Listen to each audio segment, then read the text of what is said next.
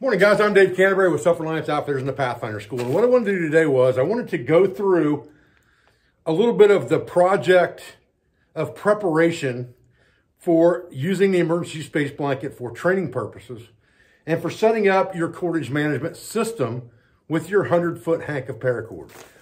When you come to the class, you'll have one of these emergency space blankets, whether it's a Pathfinder brand or some other brand. And it doesn't matter what brand it is, I've seen them all fail at the school. And they fail mainly because you're using them over and over again, not necessarily because they're just a failure waiting to happen. But if you're going to be jerking on these things a lot, and you're going to be using them multiple days over and over or multiple times in a single day to build shelters, jerking them one way and then the other, sooner or later you're going to either tear a grommet out or rip a seam on this blanket. So one of the things that we do as part of our 10Cs carrying our duct tape in our kit is we prepare this tarp to make it stronger structurally by using duct tape. And then we add our cordage management system to this so that you have a robust training tool.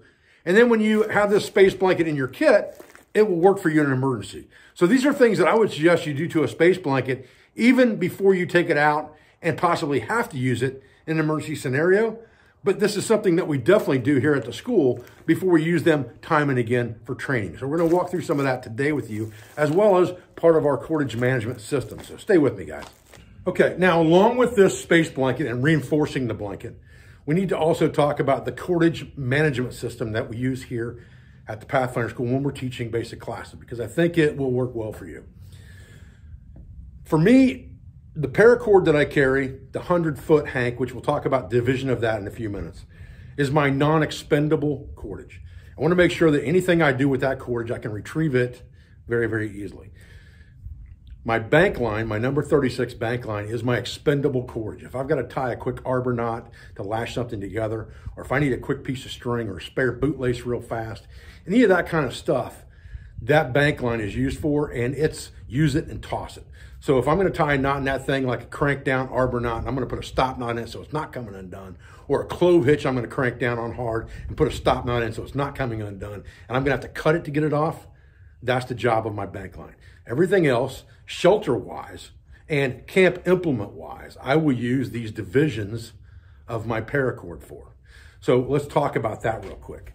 We're going to take a 100-foot piece of paracord or a hank that you buy anywhere online. You've got 100 feet. From that 100 feet, the first thing you're going to do is you're going to chop 30 feet of that off, and that's going to be your rapid deployment ridge line. Lots of videos from all my instructors on how to construct that and use it. We teach it here at the school. We've been teaching at school for 8 years where it was developed. That rapid deployment ridgeline system was developed here at the Pathfinder School. All of my instructors are very familiar with it. They've all used it, and they've all got videos on it out there on YouTube, so you can check it out. Rapid deployment ridgeline. That's going to be a permanent asset to you. That's got a couple other pieces of cordage attached to it, certain knots in it, a bowline, stop knot, 2 prusiks, and it's done. We're going to develop that 30-foot piece and hank that up with our shelter kit. We're then going to cut 11 6-foot pieces of that paracord. So we're up to 96 feet of paracord that we've used. Those 11 pieces are going to be divided within your kit. 8 of them will go with your shelter kit, 2 of them in the top of your pack, 1 of them in your pocket at all times. For lots of different things that we teach during our classes, but just a quick overview, the 2 in the top of your pack can be used for hanging your pack from a tree, lashing a saw to a limb or to a pole if you need an extension, carrying your axe around, bundling up kindling, strapping a knife around outerwear instead of taking off your belt and doing it. There's lots and lots of things you can use that for. Making a quick improvised tripod in camp to hang a pot over the fire. Lots of stuff you can use those 6-foot pieces for. The importance is when you grab it, you know exactly what it is and how long it is, because it's got the same bowline knot, the same double overhand stop knot in every single piece of cordage you have, has those same 2 knots, 1 on each end, including your 30-foot ridge line. There's no confusion there, okay? The other pieces that are in your kit, your shelter kit, 4 of them are attached to your tarp all the time. We'll talk about that in a few minutes. And then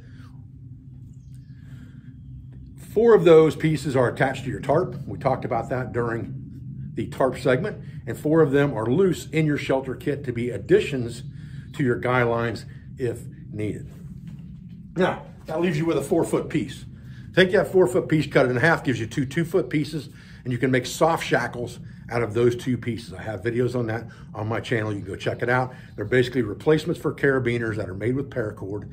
They're very strong. You can use them for lots and lots of things. So when you're done with this cordage kit, you have a roll of expendable cordage in your 1 pound or 100 foot of bank line, whichever you choose to carry. And then you have your 100-foot hank of paracord divided into nice, convenient pieces that you can extend if you need to very, very easily by the connections that we talked about. And you have a ridge line that's permanent. You have guy lines on your tarp that are permanent, and you have extensions for those if you need them. And you have 2 soft shackles as well. And you can do almost anything you want to do in camp with one of those pieces of cordage that you already know exactly what it is when you grab it from the pack because of either where it is or what it feels like, because they're all the same except the ridge line and the 2 soft shackles. Now, because we use these space blankets quite a bit in training out here at the Pathfinder School, I have seen over the course of the last 10 years how these space blankets tend to fail. And most of the time, they'll either tear out this grommet, they'll tear out this seam that connects it to the tarp, or they'll tear out this seam here that runs along the length and width of the tarp. Very seldom does the tarp itself rip. It's somewhere there's a reinforcing seam that the tarp gets torn. So that's what we want to reinforce with duct tape. And so the first thing we're going to do is we're going to reinforce all 4 of these corners all the way up past where the sewing is on both sides. And then we're going to pierce that to put cordage in it. Then we're going to reinforce the seam along the length and the width with duct tape as well. Again, above where the holes are punched in this thin fabric to sew this hem seam on there. Okay, the first thing we want to do is we want to reinforce this seam and the grommet, okay? This seam will get reinforced when we reinforce these length and width seams. So the first thing we want to do is we want to take a piece of duct tape that's long enough to double over, cover the grommet on one side completely with a little bit of overlap, fold it over, and cover the other side of that grommet completely with some overlap, just like this. That's going to protect that grommet, and we can punch the hole out after the fact. Now what we're going to do is we're going to come in here with a piece that's long enough to go half over the top of the seam and half over the space blanket, just like this. There's our seam over the space blanket, and we'll wrap those around this back side because they'll get covered later anyway when we put our length and width-wise seams on. And we'll do the same thing on the back side. So we'll flip it over. We'll come in here halfway above the seam and we'll touch that piece of tape that's covering the grommet, just like this, and we'll fold it over. And now our grommet's reinforced, our seam is reinforced on every corner, so we're not going to be pulling those out. If you want to be fancy and trim this off with your knife, you can do that, but it's not necessary. Now we have the advantage here of a plastic table.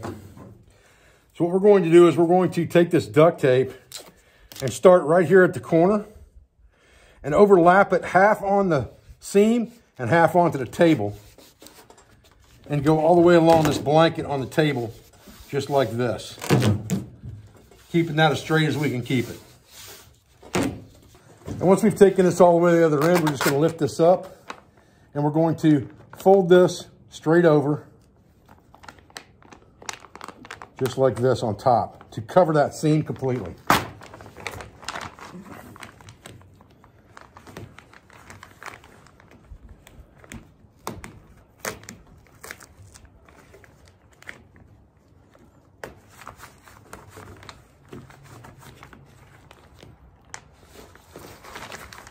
Now the seam is reinforced on both sides, above and below the seam. Okay, now that we have covered that with tape, we can just take our knife here, poke it through to make an X in there or to make a cross hole in that. And now we're going to attach a cord to this semi-permanently, which is one of our utility lines. And so we cut these 6-foot-ish utility lines, and we cut 11 of them. We'll talk more about that in a minute over here on the whiteboard. but all of these lines are going to be tied exactly the same. One end of them is going to have a double overhand stop knot. So we're just going to tie, just like we were tying an overhand knot, except we're going to go back through that one more time, just like this. And then we're going to cinch it down. And all that's going to do is add bulk to the end of our line. And it's a little bit more to try to pull through something or have to pull through something if you're trying to yank a stop knot out. So it gives you just a little bit more bulk with a double than a single.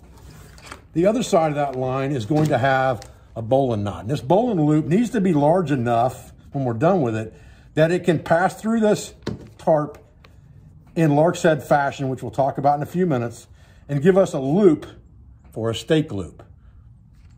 All right, if we want to stake directly to the tarp or next to the tarp. So we're going to create this loop, this bowline loop, and we want to make sure that it's large enough, again, that we can double it over through the tarp and still have some left over. So just kind of gauge that by eye. That's probably a little bigger than it needs to be. So I'll just pull that out and choke up just a little bit on the cordage with my overhand loop. Come through the loop around the back side of the line and then back through and pull that tight to where I've got a loop about the length of my finger or close to it. And that should give me what I need. And now I'm going to tighten that bowline knot down. And what I'm going to do is I'm going to pass that bowline knot through where I pierced that hole with my knife, just like this, and grab it. And then I'm going to come around and pull, like I said, a Lark's Head in that, which just means I'm going to pull all the line through the loop that I passed through there. And then I'm going to cinch it down pretty tight. And when I cinch that down, what it's going to give me essentially is a loop here that I can put a stake into if I want to stake this tarp close to the ground. The rest of this line is guy line in case I need to make a fly, in case I need to tie this thing out to a tree to give myself a little bit of distance between the ground and the tarp for convective airflow. And if I need to add a line to this, that's why we cut 11 of these. So we have 4 of these permanently connected to our tarp. Again, we can either stake it right at the tarp or we can stake it away from the tarp with a simple marlin spike hitch connection by just turning a loop up the line and then taking that up the line and putting our stake in there. Now when we pull that down to the ground, it will hold tight. And we can stake that anywhere we want to, but when we pull it out, there's no knot. Just like there's no knot here if we stake it out right at the tarp. That's what we're trying to avoid, is tying a bunch of knots after the fact when we need this stuff done quickly. Now, if this line's not long enough and we need a longer line for something like a fly, or if we need a longer line to guide this thing out to a tree or a tree branch, then we take one of our other lines and we can add it to this by loop to toggle connection or by using some type of knot that's quick and easy. We'll talk about that in just a second. Okay, so if we decide this line's not long enough and we need to extend it, all we need to do is take the end of that line again and put our marlin spike hitch in there and drop a toggle into it, just like this. And we can use that on the other end of one of our lines that's extra as a toggle to loop connection to extend the length of that line very, very easily. And again, when we're done, it's as simple as pulling the toggle out, everything comes undone. So we have 4 of these connected to the tarp in this exact fashion. And then we have 4 of them that are extra in our bag with our emergency shelter that are extension lines if we need them. Now, if we didn't have a toggle or we didn't want to do a toggle to loop connection, we could also just use a simple sheet bend by pushing this up through the loop, coming around and back down through the loop, and create a sheet bend connection right there. Sheet bends generally work better on ropes that are 2 different diameters, but for this application, it will work fine. And you can pull on that thing pretty tight and still pretty much just push it apart because it is a bend, it's not really a knot. So those are a couple ways that you can extend the length of these lines using this other line. Now, we have our 30-foot ridge line that's set up as a rapid deployment ridge line. There's lots of videos on this system. Every instructor I have at the Pathfinder School has put up a video on this system. We've been teaching it here at the school for probably 8 or 9 years. We've used this system. So this system works really well. So you got one 30-foot piece of cordage, and then you have 11 pieces that are all exactly the same length with exactly the same knots This is set up permanently with a bowline, 2 prusik loops, and a stop knot. So everything is set up in fashion that when you grab it, you know what it is. You know this isn't 6 feet long. So when you grab this out of the bag, you know that's your ridgeline. Every other piece that's in the bag that's extra would be hanked up into a small hank like this in your 6-foot lines. And then your tarp lines would be wrapped around the tarp in the end. So the way this system works, obviously this is going to be easily discernible from this. You're going to have 4 of these in the kit, along with 4 permanently attached, which gives you the 8. Number 9, 10, and 11 go different places. 2 of them go in the top of your pack. 1 of them goes in your pocket all the time. The 2 in your pack are utility cords to be used around camp for hanging your pack from a tree, making a quick tripod, carrying an axe, lashing a saw to a stick to give you an extended reach with that saw up into a tree to cut a dead limb. Lots and lots of things for the 6-foot cordage to be used for, as well as spare bootlaces, and belt around your outerwear to hang your knife off of to get it outside the outerwear. All those types of things. And this emergency one stays in your pocket all the time for drop dead emergency use. And that gives you 11. You have 4 foot left after that, and you can make soft shackles with those 2 pieces, cutting that 4 foot into 2 2-foot sections, make soft shackles out of those 2-foot sections, and you have improvised carabiners with paracord that you can use on and around your pack and in camp as well. And that takes up your 100 feet of cordage very neat and tidy. All of this really comes down to what I call the simplicity of survival system that we teach here at the Pathfinder School, called the 5x5 system. My book coming out Father's Day of this year is based on that 5x5 teaching system to show you how we teach here at the Pathfinder School and talk about that step by step.